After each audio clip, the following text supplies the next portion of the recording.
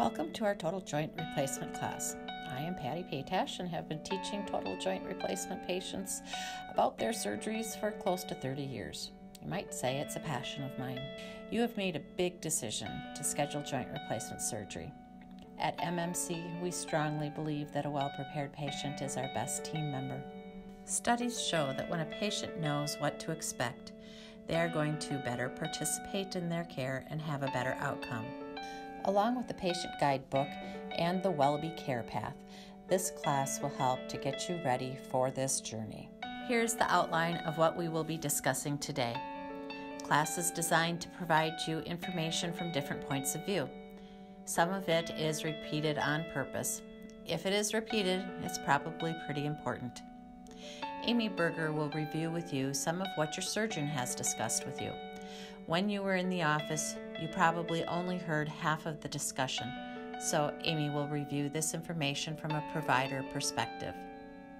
Social services will discuss discharge planning and advanced directives, and I will return to walk you through your patient journey. Hi, this is Amy Berger. I'm a physician assistant with the orthopedics department at Memorial Medical Center. I will help navigate this virtual joint replacement class along with others. So here we go. Arthritis, what is it? We can start with breaking down the word itself. Arth means joint. Itis means inflammation. So in other words, simply put, my joint hurts. There are many types of arthritis. Osteoarthritis, rheumatoid arthritis, psoriatic, gouty, Lyme's. Some are obviously more common than others. The Arthritis Foundation has published that there are 350 million adults worldwide that suffer from some type of arthritis, with 50 million of those in the U.S. Osteoarthritis is by far the most common. Each type of arthritis manifests in a different way. There are some pictures on the slides that help illustrate this. For example, osteoarthritis, the articular surface of the cartilage is thinned and worn away, whereas rheumatoid arthritis, the bone itself is eroded and the synovial tissue is abnormal. I will primarily focus on characteristics of osteoarthritis. Osteoarthritis can affect people of any race, gender, age, or geographic location. Osteoarthritis is degenerative with local symptoms, as opposed to some arthritis disease processes which affect the body system-wide, like rheumatoid or psoriatic arthritis. Generally speaking, pain is relieved by rest. Classically, morning stiffness will occur that improves throughout the morning hours. Patients may also describe stiffness that occurs after prolonged sitting. Patients can also have a deformity, something called varus or valgus, where they may have more severe arthritis on the inner or outer compartment of their knee, or a hip joint that has shortened in length due to the degenerative nature of osteoarthritis. Now that we've discussed some characteristics of osteoarthritis, what would this look like for a patient? This is what a healthcare provider would call the subjective information. This is the details that we gather in a clinic visit from you or your loved one's perspective. You may have been asked about where the location of the pain is, whether it's in your groin, your thigh, your knee, or shoulder. We may have asked details about the intensity of the pain, whether it wakes you at night. Likely there were other questions gathering information about your loss of function, whether you've had to give up things socially because of your pain, whether you've had less ability to walk distances, whether or not you've developed a physical deformity of the extremity, and likely specific questions about treatment methods that you've attempted to treat your osteoarthritis. Now we'll transition to the objective portion. These are the physical details that a healthcare provider would gather during the physical exam portion of a clinic visit. The healthcare provider would physically inspect the appearance of the joint manipulate it for assessment in strength, range of motion, and stability. Additionally, there may be information provided from prior operative photos, if any, and x-ray. The information gathered from the subjective portion, the history taking, as well as the objective data obtained from the physical exam are critical in making our diagnosis and our treatment plan. In summary, osteoarthritis is by far the most common type of arthritis and why the majority of people seek joint replacement. You've made a collaborative decision with your friends, your family, your surgeon, and your primary care provider for joint replacement surgery. Now we'll discuss arthroplasty. So again, what does that word mean? If we break it down from the previous slide, arth again means joint, plasty means reconstruction. So together it's the surgical reconstruction of a joint. The surgeon replaces a rough and worn away, painful surface to one that's smooth and gliding. The new artificial joint surface is made of metal or ceramic and plastic. The products used today have come a long way from the early days of arthroplasty. Historically, early attempts in the 1890s used ivory, pig bladder, nylon, or even glass for their prosthetics. As arthritis has affected millions worldwide, there has continued to be great innovations in the products themselves to improve upon wear and functionality. Joint arthroplasty remains one of the most successful surgical procedures globally. Next, I'd like to discuss the benefits of total joint surgery. This is the good stuff. This is why you've signed up and why you've had those hard conversations with your friends and family previously. Getting you back to what you used to do is the theme of our guidebook and our goals for your recovery ahead. Ultimately, we would like to improve your quality of life by decreasing your pain, restoring alignment, increasing mobility, improving your sleep, and decreasing possible medications that you may be on for your osteoarthritis. However, we can't talk about benefits without giving the risks some time as well. As with any surgical procedure, there are risks involved. The risks for each of these is low, but not zero. And again, with the innovation of joint replacement surgery, we're trying to improve upon these all the time. Your surgeon likely spent some time in the clinic visit with you discussing these risks, but the ones I'd like to touch on today include postoperative infection, blood loss, blood clots, anesthesia-related risks, and continued pain. This, of course, isn't a complete list. We will give you some information on how to best minimize those risks later on in this discussion. How does one prepare? We've now gone over the benefits and the risks. What else can you do to prepare yourself or your loved one for surgery?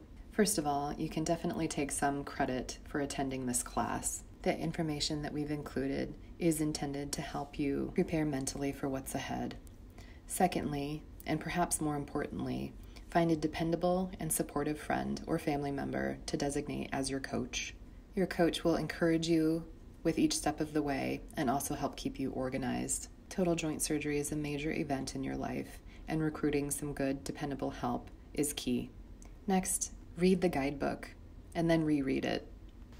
Take notes if necessary, write down questions or concerns. It gives a nice overview of the preoperative, intraoperative, and postoperative course. Lastly, for those that are working or for those coaches who are working and will need to take time off in relation to this surgery, please submit your work-related paperwork as early as possible.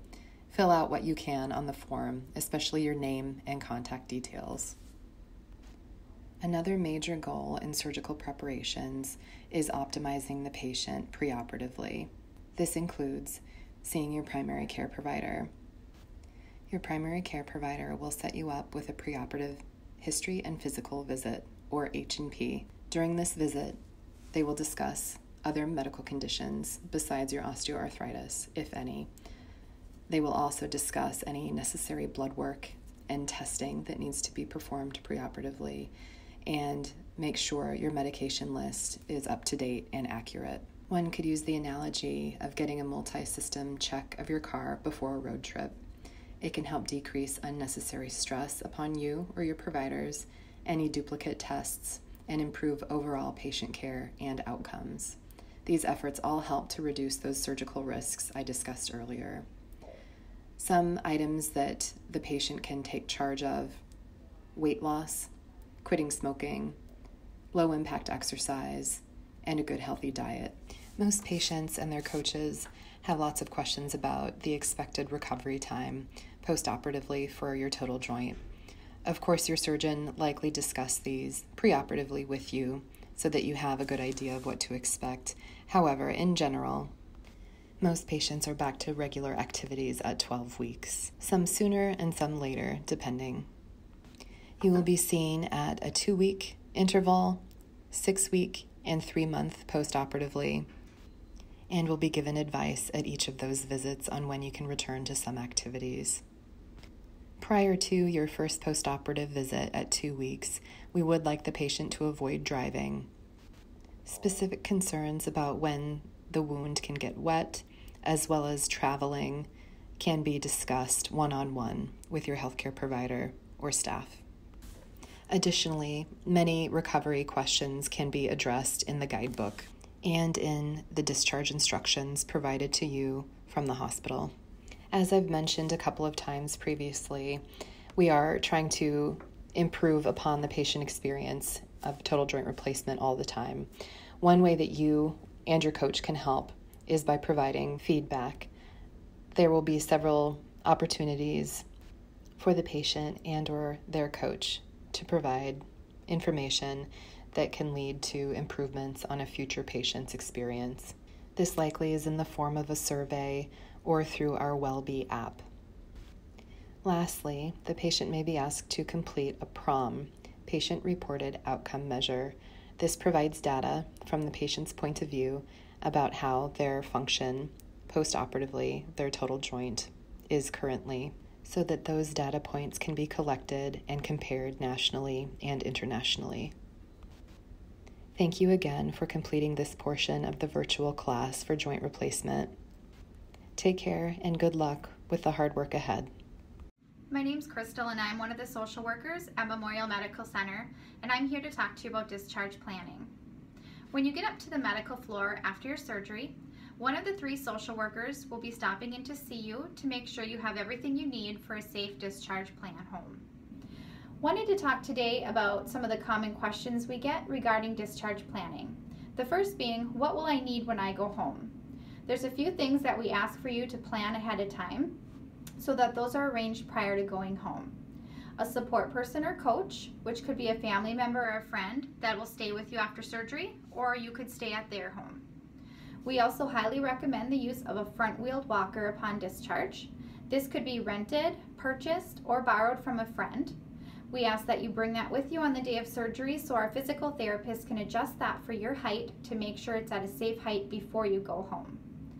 Other durable medical equipment that might be recommended is going to come on a more individualized basis through your physical and occupational therapy evaluations. If something different is recommended, we can also help you make arrangements on where to obtain those. One of the other common questions that we get is, what about physical therapy after surgery? When you come up to the medical floor, you will have an evaluation from both a physical and occupational therapist, and on discharge, you will be sent home with a home exercise program. You'll be asked to follow that until your 2-week post-op appointment, and at that time, your doctor will determine with you if you should continue on that program, or maybe you'd be someone who would benefit from some skilled physical therapy, and that would be set up at that time. We also ask you to take a look at the WellBe website. From a discharge planning standpoint, we look highly at the home assessment tool. That's a tool that you will answer questions about your home setup, who's going to be helping you, if you have the equipment you need, and some other questions. And depending on how you answer those questions, it may trigger an email to me to give you a call to answer those questions. For example, you might not know where to find a walker. That will email to me and I will give you a call and we can talk about those options. If you've had an advance directive drafted prior to surgery, such as a power of attorney for healthcare or a living will, we also encourage you to bring those in on the day of surgery. It's a great opportunity to get those items on file with your medical provider since you'll be here. If you've never done one, have interest in doing one, or have any questions, please give us a call. We'd be happy to help you through that process. And lastly, we strongly encourage that if you have any questions or concerns about your discharge plan, or just don't feel safe with what your current plan is, give us a call. We can be reached here at 715-685-5399. Thank you. Following your joint replacement surgery, you will use a walker for getting around. A walker is the correct height. When you're standing up tall, arms resting by your side, you want the handle of the walker to be about wrist level. Therefore, when you're holding onto the walker, you have just a slight bend of the elbow. Unless otherwise instructed by your surgeon, you will be weight bearing as tolerated after your surgery. This means you could put all of your weight through that leg if it's comfortable, but you do want to limit the weight through your surgical leg to control the pain and swelling. When using the walker, you'll advance one foot in front of the other and use your arms to take weight off of your surgery leg for comfort. Thank you for choosing MMC. Getting in and out of a chair after surgery, you will use your walker. To safely sit down, you will use your walker to back up until you feel the chair on the back of your legs. The first few days after surgery, your knee will likely be swollen and tight. To reduce the strain on the knee, advance your surgical leg forward a bit. Reach back for the chair with your hands, slowly lower. As your range of motion increases in your knee, you will not have to step forward. To stand up, you will scoot forward to the edge of the chair. Straighten your surgical knee a bit for comfort. Use your arms to push yourself up. I'm going to demonstrate how to get dressed after you have a knee replacement surgery. Sometimes after that surgery, you'll have pain, stiffness, and swelling in your knee, and it'll make it difficult for you to get pants, socks, shoes, and underwear on and off. These devices I'm going to show you will help you to do that. This is a compression sock, sometimes called a TED hose, and this will be the device that you can use to help pull that on. This is the heel down here, so what you'll do is you'll roll the sock up and you'll push this against you, and you'll have to pull this up, and it takes some work to do it because it's tight. You can also try pulling it on this way. What you want to try to do is get the sock as evenly spaced along here as you can, and then to get the sock fully on here so it's not hanging off. That'll make sure it goes on the best that it can the first time. If this was my operated leg, what I would do is take this and toss it to the floor, and I would stick my foot in, and as I pull up with my hands, I'm going to wiggle my foot, and that'll help pull that on. If you are then able, you reach down and you pull this up the rest of the way, making sure to not have any wrinkles in your compression sock. If you have difficulty getting on a regular sock, you can use this sock aid to get this type of sock on. If you have trouble taking socks off, or pants or underwear, you can use what's called a dressing stick. So if I had trouble taking my sock off, I could put this in back of my leg, close to my heel, and as I push down, if I wiggle my ankle up and down, that'll help take my sock off. This is called a reacher or a grabber. Many people have these in their home to help pick up things in the yard or to get items out of a tall cupboard. This is what you can use to help get on underwear, shorts, or pants. What you'll do is you'll grab the waistband with the reacher and bring it down to the floor towards your operated leg. And it'll take a little bit of practice and finagling, but you're going to pull this on. And then if you're able to, you can get your other leg in like this. Otherwise, if you need help with that leg, use the reacher. And then you pull this all the way up, stand up, and you'd pull it up the rest of the way. Then to get it off, push it down, sit down, and then if you need assistance pushing off the rest of the way, again, you can use this dressing stick to do that. The other piece I would have is this long-handled shoe horn. Sometimes after surgery, people have trouble getting their foot in their shoe because it's swollen and it may be difficult to slip it on. What you'll do is you'll put the shoe horn in the back by your heel and then stick your foot in, and as you're pushing your foot down, the shoe horn will help prevent the back from collapsing and making it hard for you to get your shoe on. Ashley is going to demonstrate to you how to safely transfer into your tub shower after your knee replacement surgery. This is called a shower chair. This is one that you'll use best either in a walk-in shower or when you can safely step into your tub shower. It might be most beneficial when you feel somewhat unsteady or if you're going to fatigue before you complete your shower. This other device is an extended tub bench, or sometimes called a tub transfer bench. This will be beneficial for when you are not able to safely step into your tub shower and may fall by doing so. Grab bars are very important as well for your safety. There are different types, such as permanent ones like this, or ones that clamp on the tub ledge like this. Now Ashley is going to demonstrate how to get into the tub shower. As she gets closer to the shower chair, she's going to turn around and back up until she feels the tub bench against the back of her legs. She's going to put her operated leg in front of her, put one hand on the tub chair, one hand on the grab bar, and sit down. Then she'll move her walker forward to get it out of the way. She's going to scoot over and then bring one leg in at a time, or lean back and bring one leg in at a time, and then may need to scoot over more to shower. To get out, she just reverses the process. She's going to scoot over closer to the edge. She's going to bring one leg out at a time, or lean back and bring one leg out at a time. Once you get to the edge of the chair, bring your walker closer to you so that it is ready for when you stand up. She'll put her operated leg in front of her, put one hand on the grab bar, one hand on the shower chair, and stand up. Thank you for choosing Memorial Medical Center for your healthcare needs. To perform seated knee flexion, sit towards the front of a chair. Slowly pull your operated leg underneath you until a gentle stretch is felt in the front of the knee. Hold the stretch for 30 seconds, then straighten the knee. This exercise helps to improve the ability for your knee to bend. Practicing stairs will be another activity before returning home. We teach the sequence up with the good, down with the bad. If you have one railing, you can perform stairs with one railing and one cane.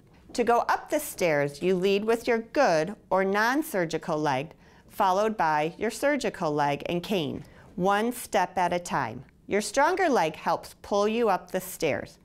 To go down the stairs, you lead with your cane and your bad or surgical leg, followed by your stronger leg. Your stronger leg helps control you lowering. It is most safe to avoid using a walker on stairs because the four legs are unstable. If your railings are close together, you can use two railings to go up and down the stairs. Always use the sequence up with the good, down with the bad. To perform a straight leg raise, lie on your back. Bend your non-surgical leg up to protect your low back. Keeping your operated legs straight, do a quad set and lift your legs 6 to 10 inches off of the mat. Try to keep the knee as straight as possible throughout the exercise. Slowly lower your leg back down. This exercise will help you strengthen the muscles needed for bed mobility and walking. To perform a short arc quad, lie on your back. Place a small rolled towel under your operated leg so it is slightly bent. Lift your heel up off the mat by straightening your knee completely. Make sure the back of your knee remains on the towel roll. Pause, then slowly lower your heel back down to the mat. This exercise is very important to increase and maintain the strength of your knee. It is also beneficial to improve your knee control when walking. To perform a quad set, lie on your back with your operated legs straight. Your non-surgical leg may be bent for comfort. Push the back of your knee down into the mat by tightening the quadricep muscle on top. Hold the contraction for 5 seconds, relax the muscle completely, and then repeat. This exercise is very important to increase and maintain the strength of your knee. It's also beneficial to improve your knee control when walking. To perform a heel press, lie on your back with your knee slightly bent. Dig your heel down into the mat as if trying to bend the knee. Note that your leg does not move while you dig in, just contracts in place. Hold for 5 seconds, then relax completely. You should feel the muscles in the back of your thigh tighten. This exercise helps strengthen the muscles in the back of your thigh. To perform heel slides, lie on your back. You may bend your non-surgical side for comfort. Bend your operated leg by sliding your heel up towards your buttocks while keeping your heel on the mat. This will cause your hip and knee to bend. Slowly lower your leg down until it is straight. This helps maintain the range of motion of both the hip and knee joints. This short video is an introduction to Wellbe. We can't stress enough how important being prepared for surgery is, and Wellbe helps you with this. In addition, if you are signed up for Wellbe, you will receive emails that check in with you and collect information about your condition. These short questionnaires will help us to understand how you are doing when we can't speak with you. The information collected also helps your surgeon and MMC to constantly improve what we do. We are truly committed to providing the best possible care to all of our patients. Let's watch the video. Welcome to your journey of care. As part of your journey, your doctor is providing you with this online tool because it is specifically designed for patients like you. It is an easy-to-use online support system that allows you to partner with your care team to manage your healthcare needs. Let's take a look at how your online tool will work. First, you or your caregiver will receive an email inviting you to access your healthcare tool. One important thing to remember is that you can access your tool across multiple devices, such as your smartphone, tablet, laptop, or desktop computer. Next, you'll click on the provided link to activate your account. To protect your healthcare information, you will be prompted to create a password for your account. After you have chosen a password that meets all the criteria, you are ready to log in and get started. Once you have logged into the tool, you will begin with a quick online orientation. It will provide you with helpful information, such as an introduction to your care team, the opportunity to tell us about yourself, steps on reviewing important information. Although not mandatory, we highly recommend you go through the orientation to make sure you get a full understanding of this tool and can start off strong on your journey of care. Once you have activated your account, logged in, and gone through the orientation, you will be ready to begin your journey. Here are some of the things you can expect from this tool. Reminders to keep you on track, education materials throughout your journey, check-in surveys to engage with your care team. This tool was designed with you in mind and to make sure you reach your healthcare goals. Your care team looks forward to helping you on your journey of care.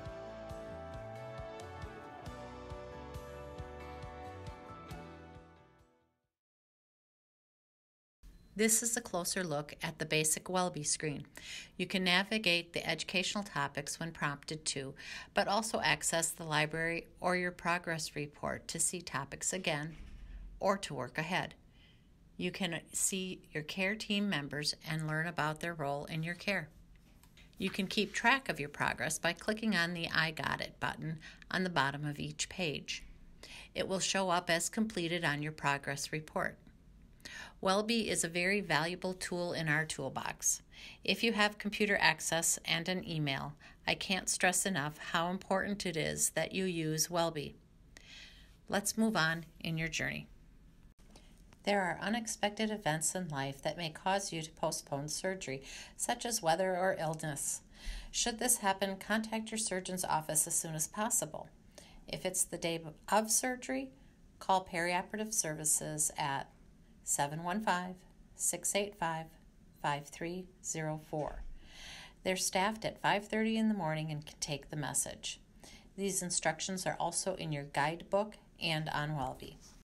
The day before surgery, a nurse from pre-admissions will call you with your arrival time. They will review your final instructions about where to come, what medications to take in the morning, and answer any last-minute questions. Be prepared for this call by having your medication list ready and writing down any questions you may have, so the nurse may answer them. There are loads of things that we can do to try and decrease infection risks for our surgical patients. First, monitor yourself for cold and flu-like symptoms. We want you as healthy as possible for your elective surgery. Your body is about to go through the stress of surgery and does not need to be run down fighting an infection. We've also screened you for MRSA. a bacteria that is resistant to antibiotics. It is very hard to treat and can cause problems for joint replacement patients. If a patient is positive for MRSA, we know we need to treat that patient a little differently to prevent infection. We have also given you some instructions about showering and using special washcloths that will protect your skin and kill bacteria. More on that in a moment. On arrival to the hospital, your admitting nurse will also swab your nose with an antiseptic that kills bacteria for up to 12 hours. However, the number one way to prevent infection is by hand washing and using hand sanitizer. You should wash your hands frequently, and every caregiver should clean their hands before caring for you. You have been given antibacterial shower gel and chlorhexidine washcloths. You should follow the detailed instructions carefully about showering and applying the washcloths both the evening before surgery and the morning of surgery. Once you have started this process, you should not apply anything else to your skin. No powders, lotions, deodorant, anything. Please note, you should not shave your surgical site for at least 1 week prior to surgery. Shaving causes small abrasions on the skin that can cause infection. After showering and using the wipes in the evening, be sure to put on clean pajamas and get into a bed with clean sheets. If you have pets, please do not allow them to sleep with you on this one night. The goal is to reduce any extra bacteria on your skin. It is natural to be nervous, but try to get some good rest. After midnight, it is important to not eat or drink anything. This includes no chewing gum, sucking on hard candy, or using any tobacco products. All of these things can cause your stomach to fill up with digestive fluids, and this is very dangerous when receiving anesthesia. If you have done any of this, your surgery will be canceled by the anesthesia provider. The only exception to this is to take the medication that your primary care provider instructed you to take with only enough water to get them down. The morning of surgery, repeat your skin prep at home as instructed. Put on clean clothing. Take your normal prescribed medications as discussed before with just enough water to get them down, and come to the hospital. When you come to the hospital, you will want to bring only the basics. For registration, they will require your ID and your insurance cards. Packing your bag, please bring loose-fitting clothing, slip-on shoes or slippers, a medication list. Bring your joint replacement guidebook. We will refer to that. Also, any toiletries that will make you comfortable, your front-wheeled walker, a cell phone charger, and if you use hearing aids or glasses, certainly bring those things along with you. I'm one of several nurses who will call you before surgery from pre-admission testing. During this call, we will focus on reviewing your medical history. This will be our opportunity to go over your medication list, so please have all of your medications, dosages, and how you take them available for this call. The nurse will review preoperative instructions and answer any questions you may have. We will also confirm special needs to help personalize your plan of care. When you arrive at the hospital, you will register first. They will apply a wristband and send you over to the surgery waiting room where a nurse will escort you to your preoperative room. Your admitting nurse will have you change into a hospital gown, give you a warm blanket, and prepare you for surgery. Your nurse will check your vital signs, review your medication list and allergy list. Consents will need to be signed as well as any other further testing or evaluations.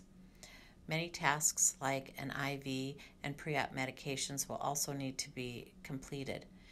Welcome to pre-op. This is where you'll come on your day of surgery. At this point, a registered nurse will greet you and escort you to your own private room, where you may be accompanied by a person of choice, most often a significant other, family, or friend.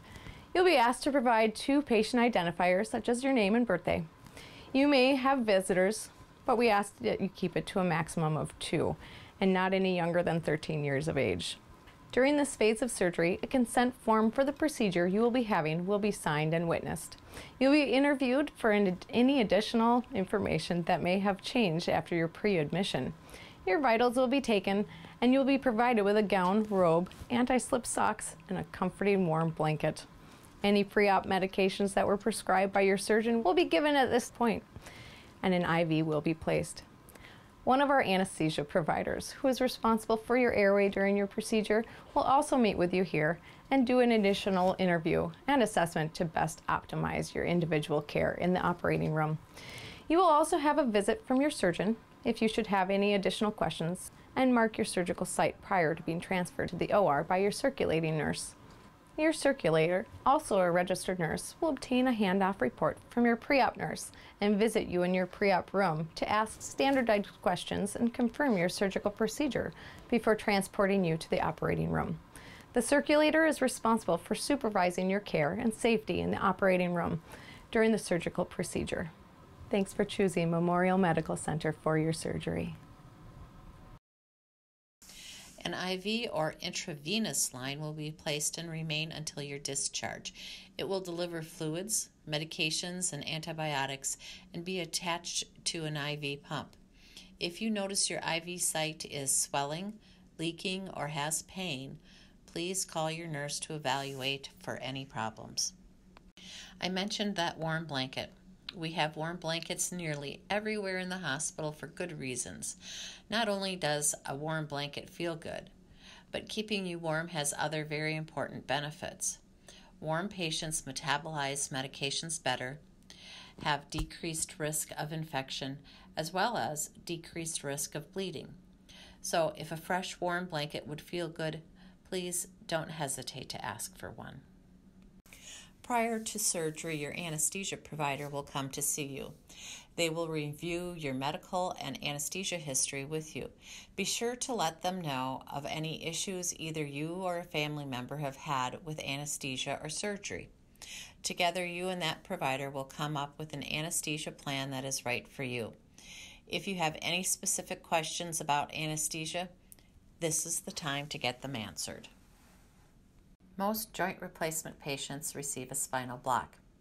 A spinal block numbs the lower part of your body, but this does not mean that you will be awake during surgery. You will also be given sedation so that you nap during surgery.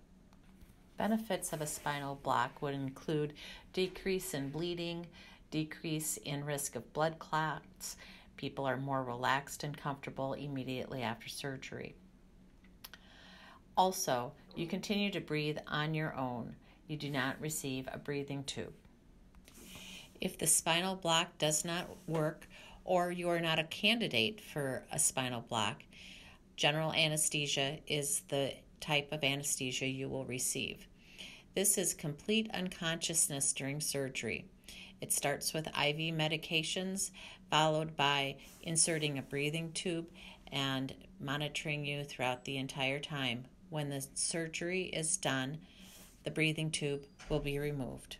Related to anesthesia and pain control is the periarticular injection. In layman's terms, this is a 3-day local anesthetic. At the end of surgery, your surgeon will inject a long-acting medicine around your joint to help with pain relief. This has resulted in much better pain control for our patients. Your surgeon will stop by and visit with you the morning of surgery, ask if you have any last-minute questions. He will also put his initials on your operative site. Your circulating nurse will visit with you prior to surgery as well. This is a registered nurse who will review your chart and make sure everything goes smoothly throughout the surgical case. She will also escort you to the recovery room when surgery is all done. Your circulating nurse will direct your family to the lobby where they can wait for you. Your surgeon will look for your family there after surgery to update them on your condition. This is one of our operating rooms. As you can see, there's lots of equipment in the room. It's also kind of a chilly room, so when you get there, your circulating nurse will help you onto the operating room table, offer you another warm blanket, and start applying some monitoring equipment. This is the operating room. You are accompanied to the OR on a stretcher by a registered nurse. Once in the operating room, the anesthesia provider and nurse will help to transfer you to the operating room bed and cover you with a warm blanket. The anesthesia provider will then administer medications. For your safety, a belt will be placed over your thighs or abdomen. After the procedure, you are taken to the post-anesthesia care unit called PACU by the nurse and the anesthesia provider. Thanks for choosing MMC. When you look around the operating room, you will see some staff members. They will be wearing some suits that look like space suits. These are called the Charnley suit, meant to help protect you and the staff members. When surgery is all done, your circulating nurse will escort you to the post-anesthesia recovery room. You'll spend about 30 minutes there. They'll apply some monitoring equipment, and you'll hear them give a nurse-to-nurse report. Once you're settled, they will be interested in any discomfort that you may be having, anything at all that might be bothering you. Let them know. After recovery room, you will be brought to the patient care unit or your post-op room. A nurse will greet you there, take your vital signs, and help get you settled there. As you can see, the rooms are quite spacious and have plenty of room for your family to visit. Safety is our top priority. A fall can be devastating for a total joint replacement patient. So, because of this, fall prevention is number one. Never get up without the help of the nursing staff. Attached to your bed will be a handheld remote with a nurse call light, as well as nurse call lights on your side rails. Please call, don't fall. Also, use your walker for every step you take. Your walker is the insurance policy to prevent falls. Welcome to the PACU, which is the post-anesthesia care unit. We like to call it the wake-up room. Here in the PACU, we will monitor your recovery for about 30 to 45 minutes. While you're recovering, we will monitor your vital signs, we'll watch for any nausea, monitor your pain, and check out your surgical site. You will be asked to perform small tasks to help with your recovery process. Your significant other or family will be notified that the procedure is over and that you are resting comfortably. After recovery, you will be transferred to the patient care unit. Thank you for choosing MMC, right here in the place we love. Recovering from a joint replacement can be a challenge, and so our goal for you is to give you an idea of what to expect when you arrive on our patient care unit. Our hope is that by the time you leave Memorial Medical Center, you will have all the resources and information you need to be confident and successful in your recovery of your new joint replacement. When you arrive on the patient care unit, you will be welcomed by a registered nurse and patient care assistant. Your nurse will take your vitals and an initial assessment will be completed. Your pain level will be assessed and a mutual pain goal will be established. When you are comfortable and settled in, we'll ask you questions about your admission and what your goals are for discharge. It is during this admission assessment that your family members or visitors may be asked to wait in the unit lounge to allow for privacy until your assessment is complete. After your initial assessment, we will continue to closely monitor your vital signs, your pain and incision, and your recovery from anesthesia. You will have an IV, the same IV that was placed in pre-op, which we will use to give you fluids, antibiotics, and other medications needed for your care and recovery. We do want you to rest, however, it is our job to closely monitor you to make sure you are recovering well, and that requires frequent visits from your nurse and care team. Some of the number one patient questions we receive when our patients come back from recovery are, when can I eat and when can I get up?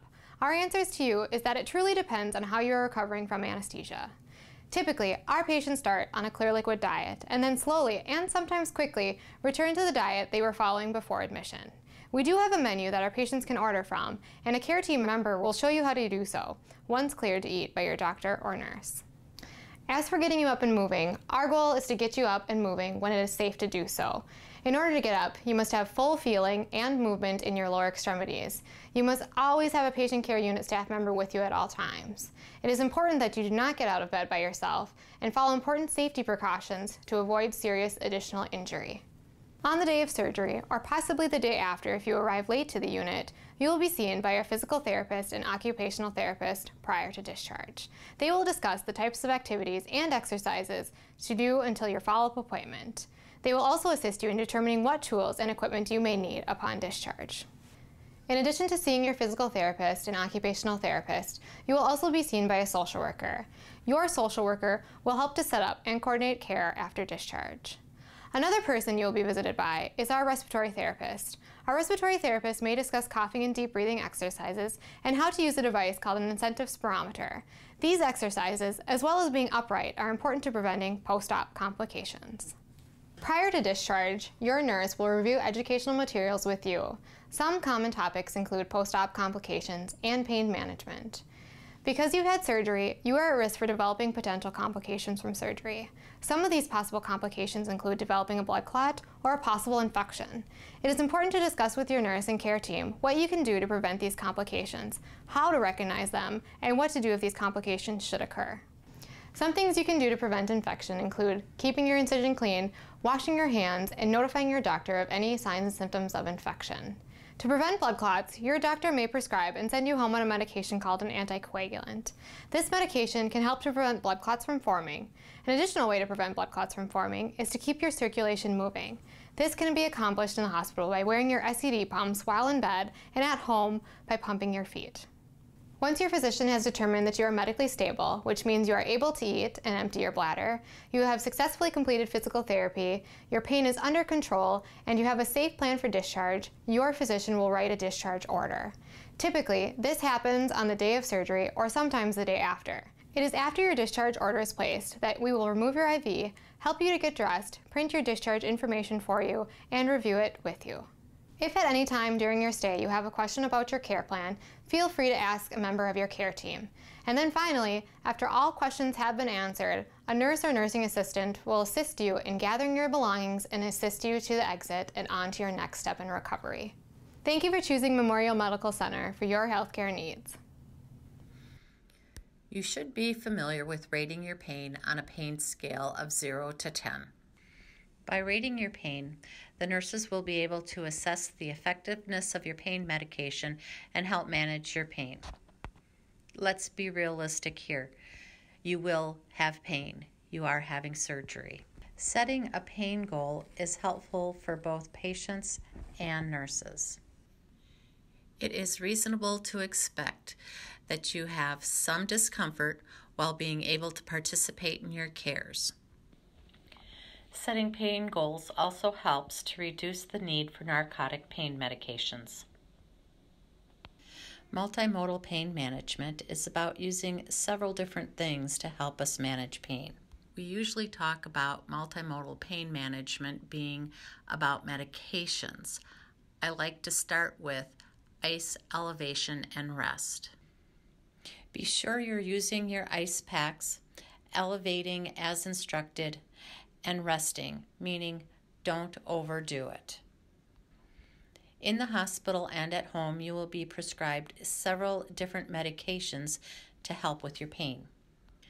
These include things like Tylenol, Celebrex, Neurontin, and steroids, and indeed opioids. More on that in a minute. By using the non-narcotic pain medications, each works in a different way, but when you put them all together, they do a great job. It actually helps to reduce the need for opioids or narcotics while giving you great benefit. These medications are individualized to the patient based on your own health status and needs. Your doctor will decide on discharge which medications you will need.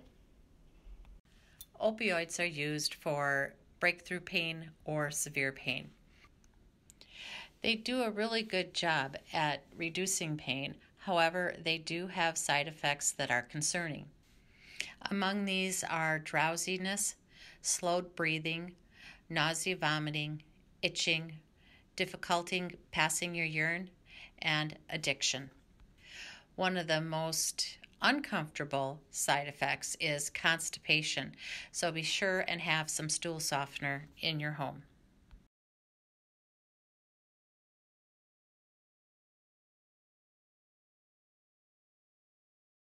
Pain management is one of our top priorities for our patients, which is why we talk about it almost immediately when our patients arrive on the unit.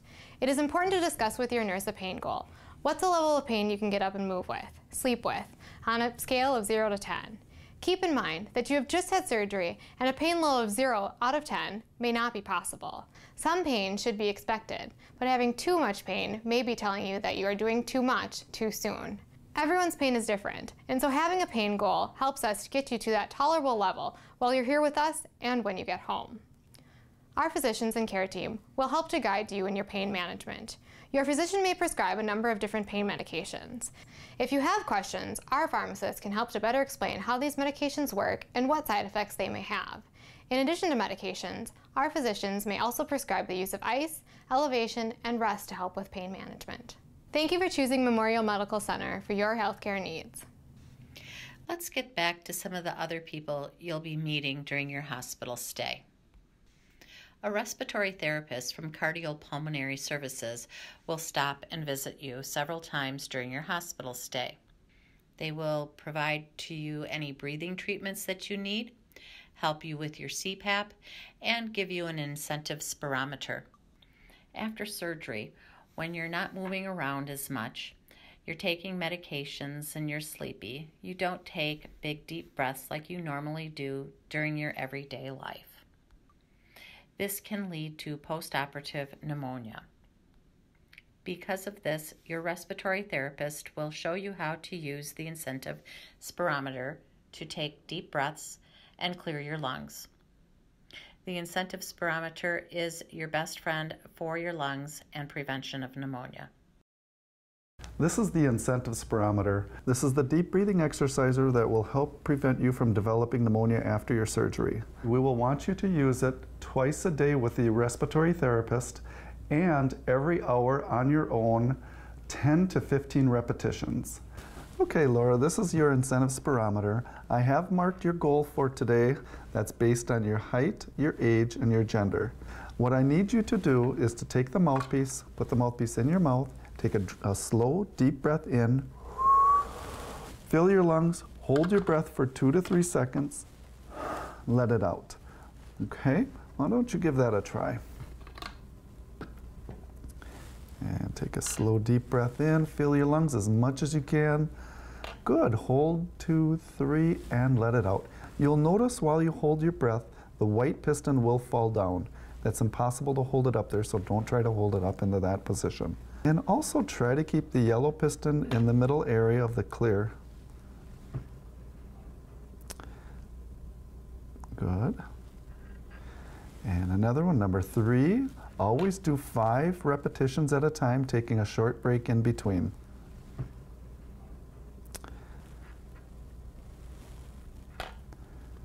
There you go, good. Number 4, one more deep breath in. Good, fill them up and hold 2, 3, and out. Okay, well, after doing a set of 5 like that, we always want you to take a short break and then do another set of 5. And if your volumes are a little bit low, I would definitely have you do a 3rd set of 5. Always do 10 repetitions minimally to make this a therapeutic benefit, okay? Some of the risk factors for developing pneumonia would include having a history of asthma, COPD, and having a history of pneumonia itself. You can help prevent developing pneumonia here at Memorial Medical Center by doing these deep breathing exercises called incentive spirometry. Thank you for choosing Memorial Medical Center for your healthcare needs. An occupational therapist will also visit with you during your hospital stay. The occupational therapist will review with you some tricks for how to care for yourself while at home. Physical therapy will also visit, reviewing your home exercise program and walking safely with your walker. Both the occupational therapist and the physical therapist are key members of your team. After any surgery, but especially after orthopedic surgery, it is important that we discuss prevention of blood clots. Blood clots in the legs can travel to the lungs or heart and cause devastating complications. Because of this, there are several things that we do to prevent them. First, you will be given some kind of medication to thin your blood. Most often, this is aspirin, but sometimes, based on your medical history, you may have a prescription blood thinner. Maintaining activity, getting up once an hour, doing your exercises, especially your calf or foot pumps, and compression stockings can all help to prevent blood clots. In addition, while you're in the hospital, we will have a mechanical pump on your legs, helping to enhance the blood circulation back up to your heart and prevent blood clots. The white compression stockings that you will be given will be on during the day and off at night. You can rinse them at night and let them hang to dry to be placed in the morning. Nutrition is important before, during, and after your hospitalization. Your body needs good nutrition to heal after surgery. It will be important to keep yourself well hydrated and provide your body with all the nutrients and building blocks to heal. Your initial diet after surgery will be clear liquid. However, we will advance your diet as you tolerate it as soon as possible. Be sure and include plenty of fruits and vegetables into your diet to prevent constipation. While in the hospital, you will be able to fill out a menu and call room service during certain hours. Your nursing staff will explain this to you. It's been a long day.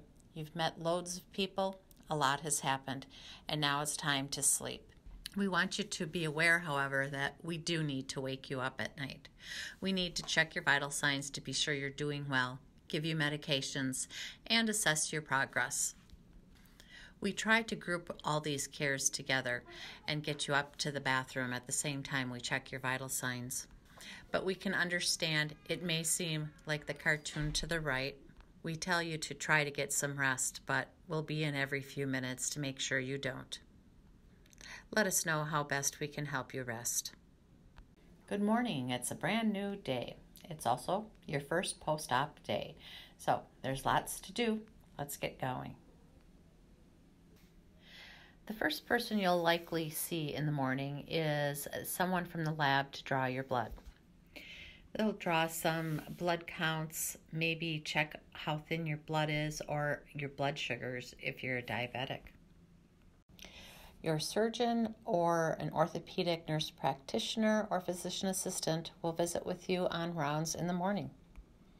They will review with you your progress up to this point and see if you're ready for discharge.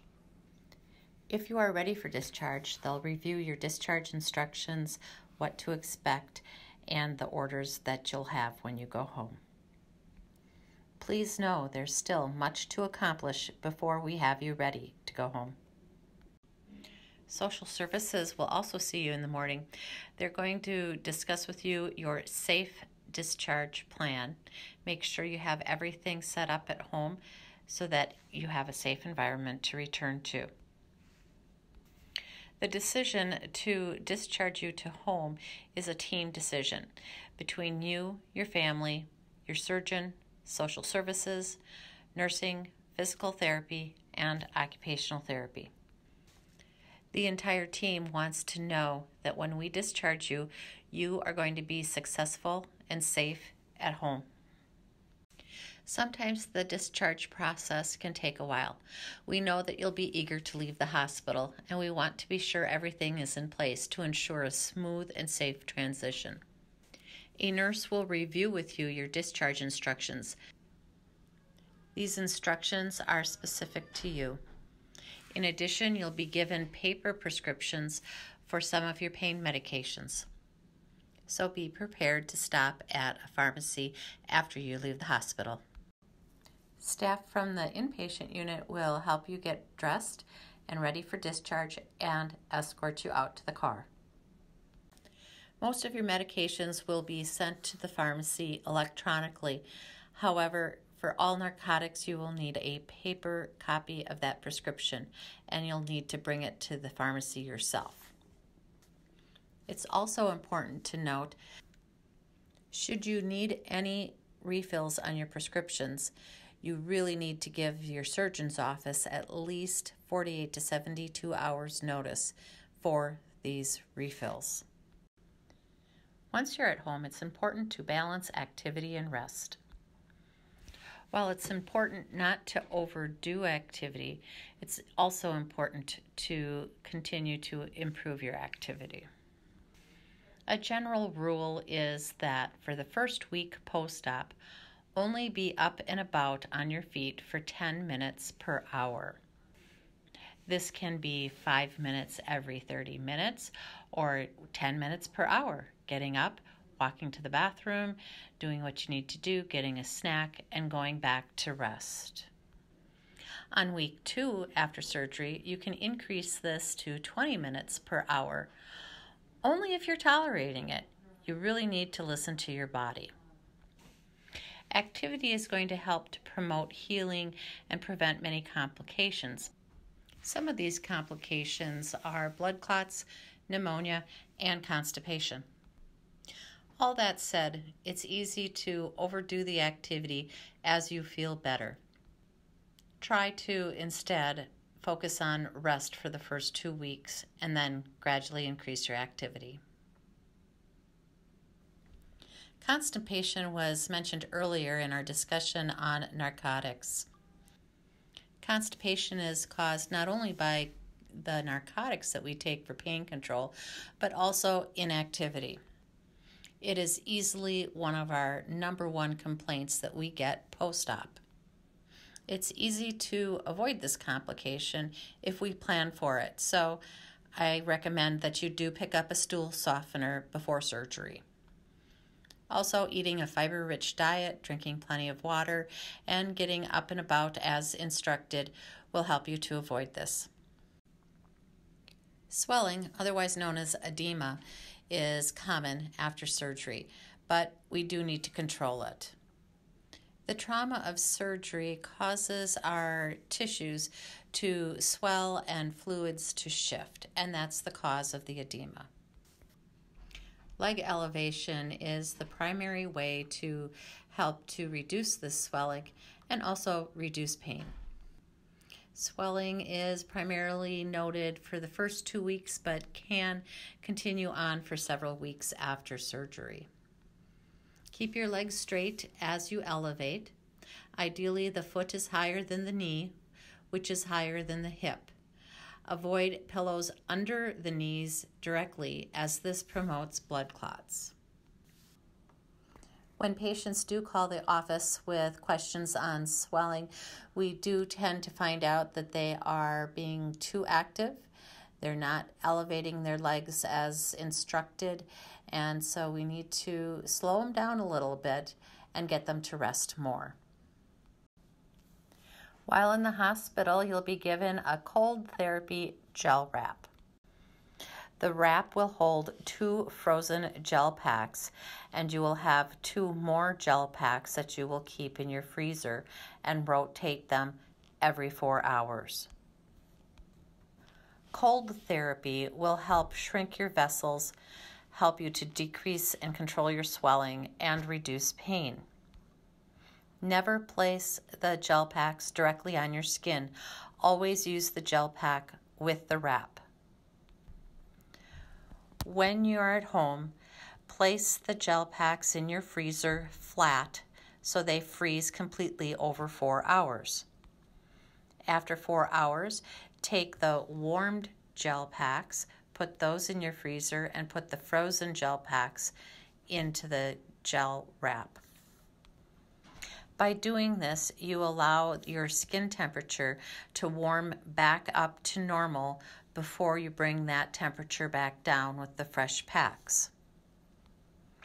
This cycle will help with circulation and reducing swelling. Continue using these gel packs every 4 hours continuously while you're awake, at least for the first 2 weeks after surgery.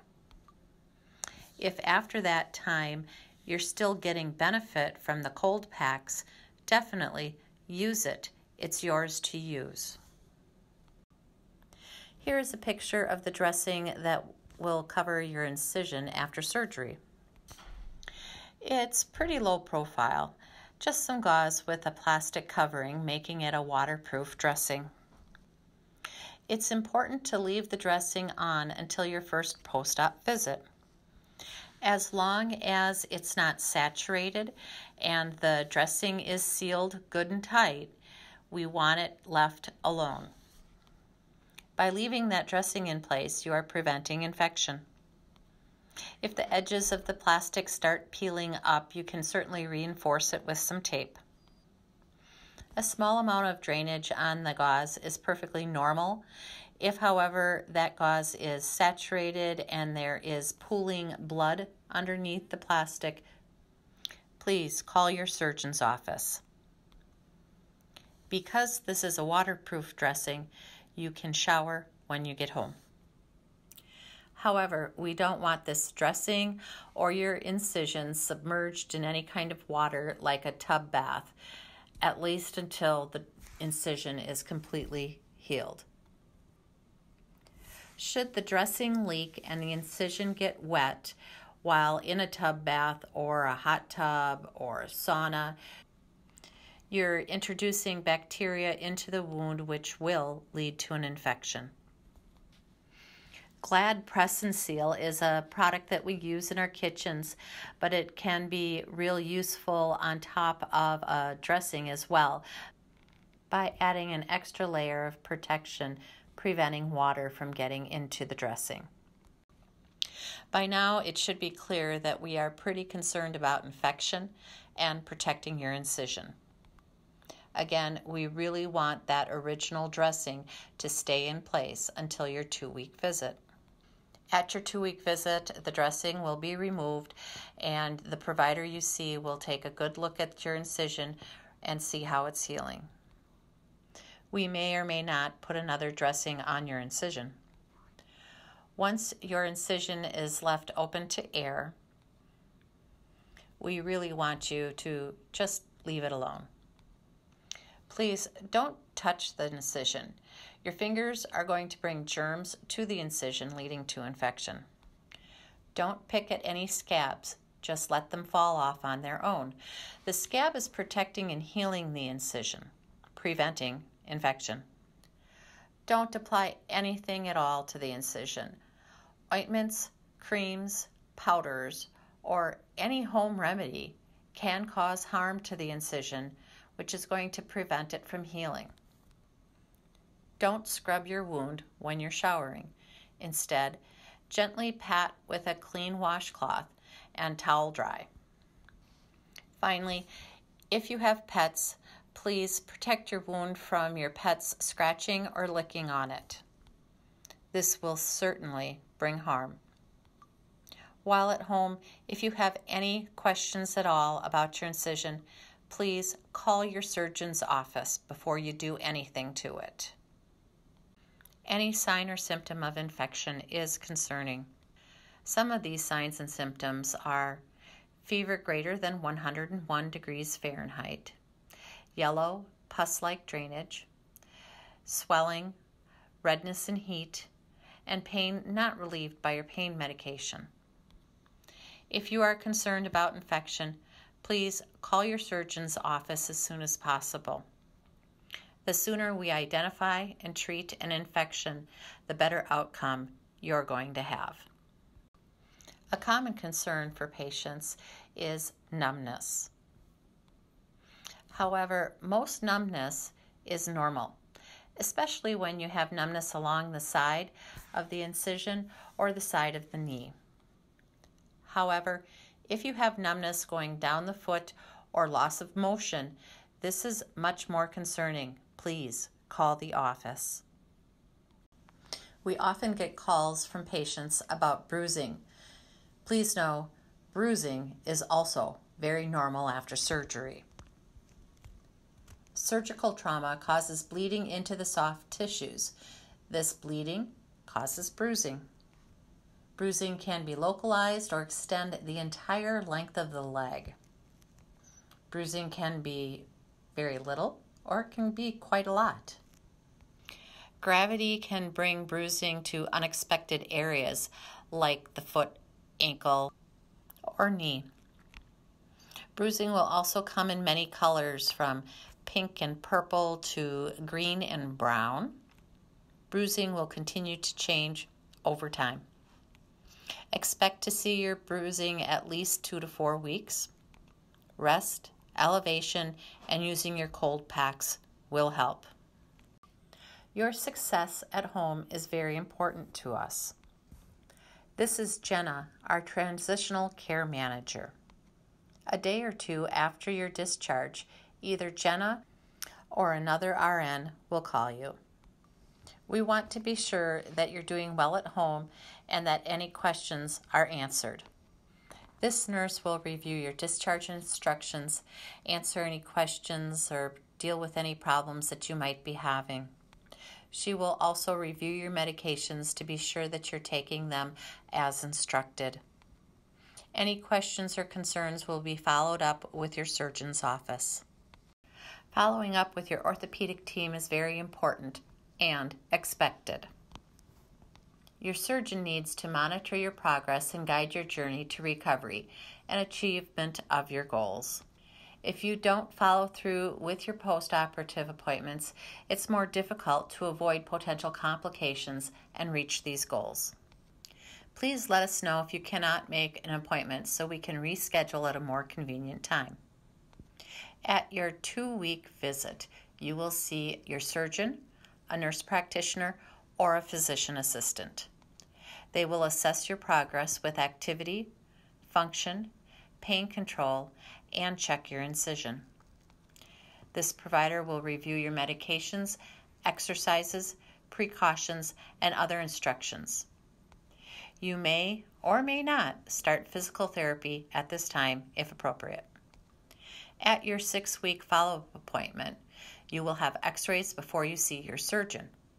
Your surgeon will evaluate your progress in activity, function, pain, healing, and your incision. Your surgeon will advise you on your plan of care. Together, you will discuss your progress towards your goals. You may or may not have more follow-up appointments based on your individual needs. Your new knee or your new hip is considered fully healed at about the 1-year mark. For this reason, we will want to see you back in the clinic for another evaluation and x-rays. We will discuss your achievement towards your goals and look ahead to follow up every 5 years after that. Another mention about WellBe. You will continue to receive information from WellBe up to a year. Periodically, you'll be asked to fill out some questionnaires. This helps us to continually track you and see how you're doing when we're not seeing you physically in the office.